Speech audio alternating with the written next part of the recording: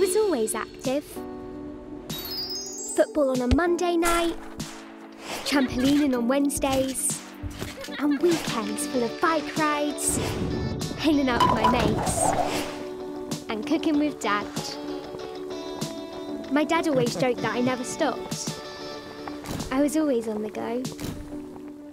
Until I wasn't. It wasn't a fall or an accident that hurt my spine. The doctor said I had an infection that damaged my spinal cord, which is the way your brain sends messages to your body. I couldn't walk or run like I used to. Needed to use a wheelchair from now on. It was really hard.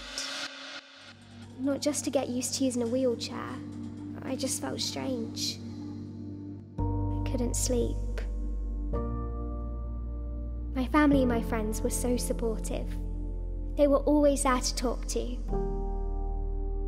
But everything I used to enjoy doing seemed really far away. Until they didn't. It took a while and a lot of support and hard work. But now I'm just as active as I always was. Basketball on a Monday, badminton on Wednesday, and weekends full of swimming, hanging out with my mates, and of course, cooking with Dad.